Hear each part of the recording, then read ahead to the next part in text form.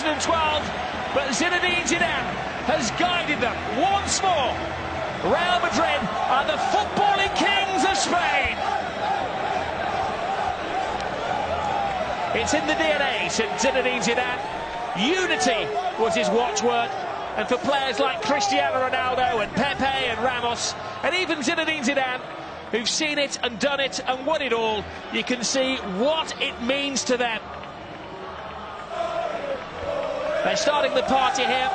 They'll be dressing the Fieblas, where they will head back to in the wee small hours of the morning. And Florentino Perez does have a celebration planned in Madrid, but not for this week. He wants a double celebration because he's still got his eyes on taking the European title as well. And for the first time in 59 years, hoping that Real Madrid can be champions of Spain and the champions of Europe at the same time. Party celebrations in Malaga and back in the capital as well.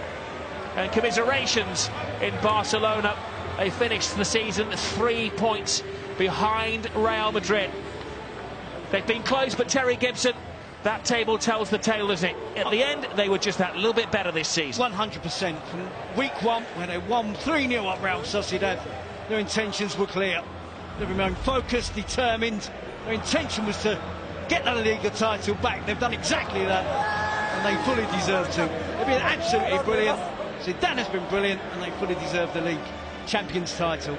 Well, credit to Malaga. There was talk of them maybe folding here today, but they put up quite a fight. They forced Keylor Navas into a number of saves. They gave Zinedine Zidane a few scares, and now it's an outpouring of emotion from Zinedine Zidane. Just over a year in charge of this team, and his 27th game, he took them to the Champions League final and won it. This year, he won the World Club Championship. Now, he's almost got the full set. He's won La Liga. His eyes will be trained on Cardiff, and in the first week of June, taking the European title as well. The Malaga supporters seeing off a number of their players. The man who's done the damage today is one Cristiano Ronaldo, who started the scoring in the second minute of the game. 40 goals this season, but it hasn't been a one-man affair. It has been a total team effort this season from Real Madrid.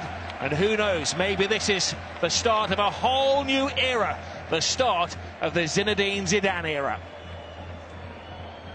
And Sergio Ramos, the very, very proud Real Madrid captain, has had his part to play, particularly against Malaga, scoring 2 goals in the reverse fixture at the Estadio Bernabeu.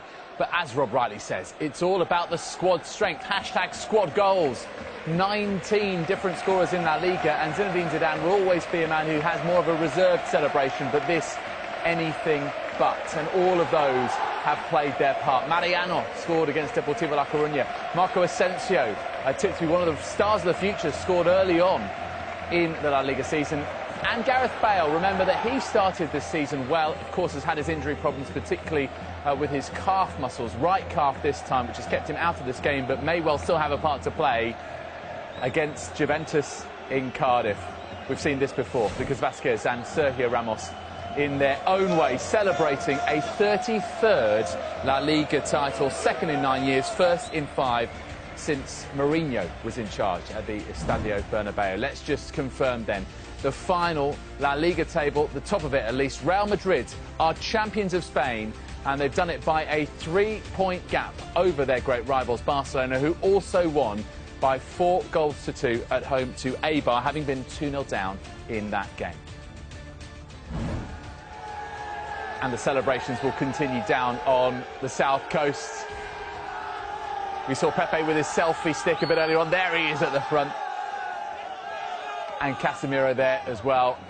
Marcelo with the scarf draped around the head. Plenty of assists from him.